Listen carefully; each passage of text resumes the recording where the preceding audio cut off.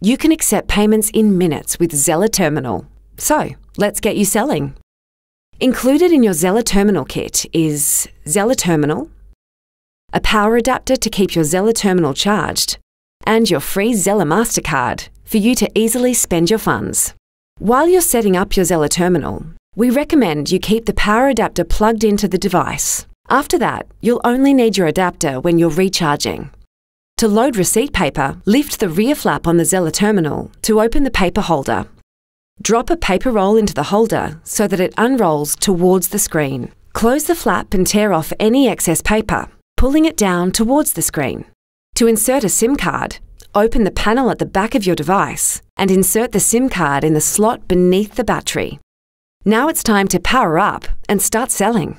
Turn your Zeller Terminal on by pressing and holding the circular button above the terminal screen. Follow the on-screen instructions to connect to Wi-Fi or to set up your SIM card. To log into your Zeller account, enter your email address and password on the screen. You're now ready to start accepting payments with Zeller Terminal. There are no monthly terminal rental fees or hidden charges for using Zeller. You only pay one low rate of 1.4% per tapped, dipped or swiped card payment. And if you're running a larger business, we can build a custom price package too. Plus, your Zeller transaction account is included free when you sign up.